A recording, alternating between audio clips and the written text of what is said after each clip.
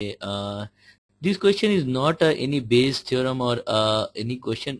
This is like a simple question. However, to solve this question, we have to understand how the order book work. So, like many of you would be knowing this how the order book work, but let's try to identify. So, what the question says that you are placing the first order. So, the first order you are placing at 420. So, the first order is placed at 420. The second order is placed at 415. Okay, the probability that the first order is getting executed is 0.4. The probability that the second order getting executed is 0.3. Okay, now they are asking that what is the probability that if if the first order is getting executed, that second order will get executed, or we can write that probability that given. So they are saying that given that first order got executed, so given first order got executed, we need to find out the probability that second order will get executed. So they are asking us this question. Okay, so first of all, let's try to identify like what happens, why this probability is slightly lower. First, is this probability slightly lower is by like randomly, or it has a purpose?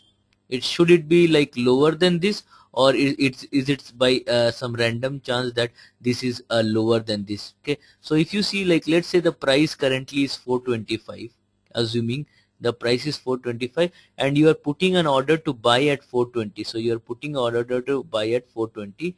Another order you are putting buy at 415.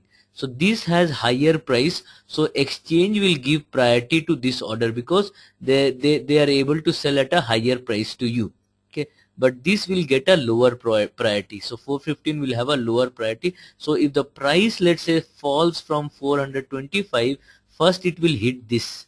So this will get executed. As a result, the probability of this is higher, because the second it will, after that it will hit 415, so which has a lower probability, so which will be executed after this, so hence lower probability, because it may happen that the price may not come to 415, it may only be coming to 419 and then again increase. In that event, this will not get executed. So this is not by chance, this is purposely they have given that it is lower, and yes, logically it should be lower than this, lower or equal to than this.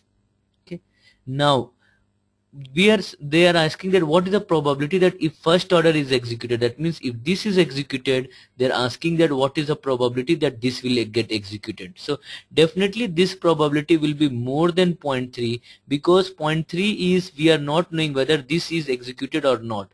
So after this executed, the chances of this getting executed would be slightly more than 0.3.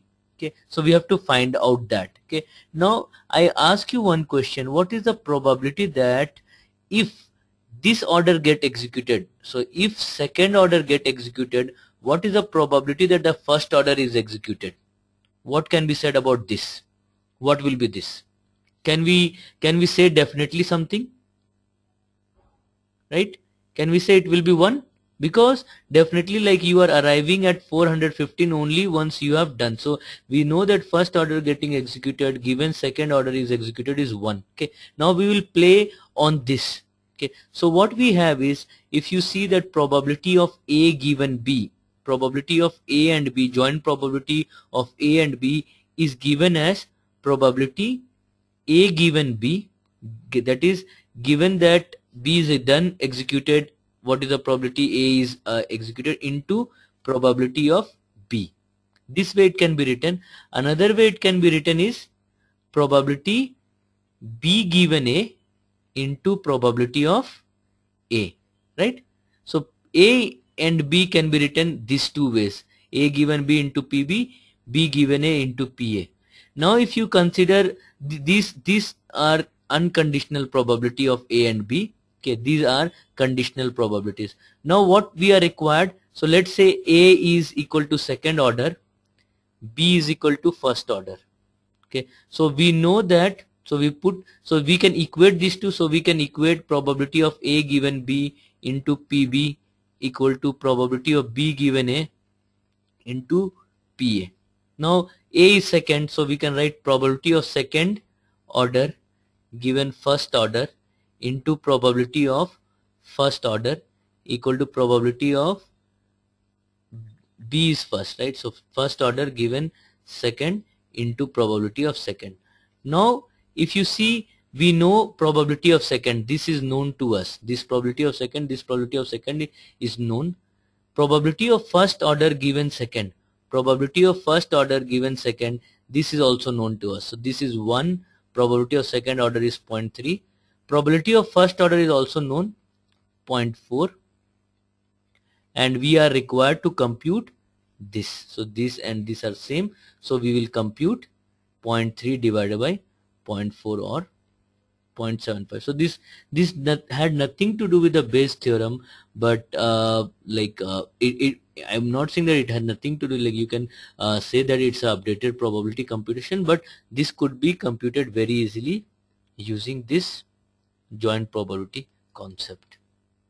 Make sense?